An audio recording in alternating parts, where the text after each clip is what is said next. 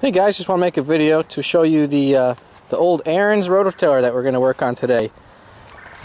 Got an old gummed up carburetor. It's got a hole in it in the float, so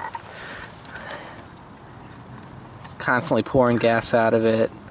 And the rest of the parts are all gummed up. Everything's pretty nasty and old. So we went on eBay and we bought a new one for about $28. So we're going to throw that on this bad boy today, and we're going to fire up and till the garden that we tilled last week. If you watched that video. Alrighty, so try to take some photos and a little bit of video along the way for you, give you a good idea. This is the 5 horsepower engine. Alright, so we removed the 2 front screws that hold that plate on. Took those off. Now we're taking off these 2 nuts here. We're clamping this off, fuel line. Removed it from the carburetor here. And I'm going to undo this linkage up top to get that out of the way.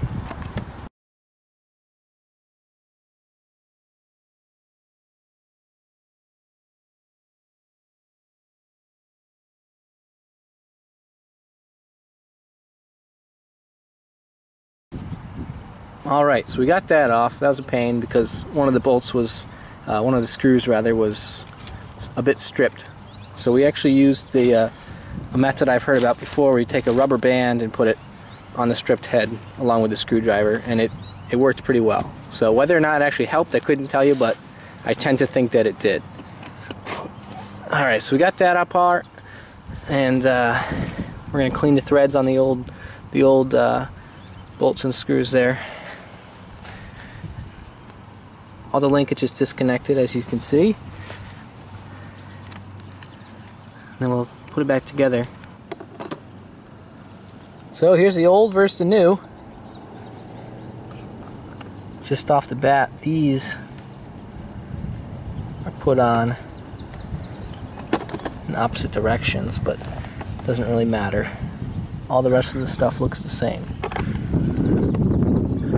So we're going to replace that now. So we're using a 7/16 wrench,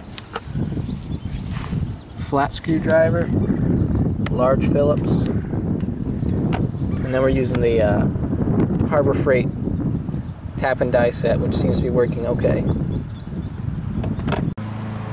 Alright, the carburetor's on there. After cleaning off those the threads, it went on nice and smooth. So for the future, if we ever have to remove it, which I hope we don't, it'll be easy to remove. Next we're going to hook up the linkage, and then we're going to put the cover back on, and maybe someday I'll find the air filter for it. That'd probably be a good idea, but for now we're just going to use it as is. Hook the fuel line back up, and then we're going to adjust the carburetor a little bit to set it for tuning. Alright, it's all back together. We're going to fire it up and see what it does.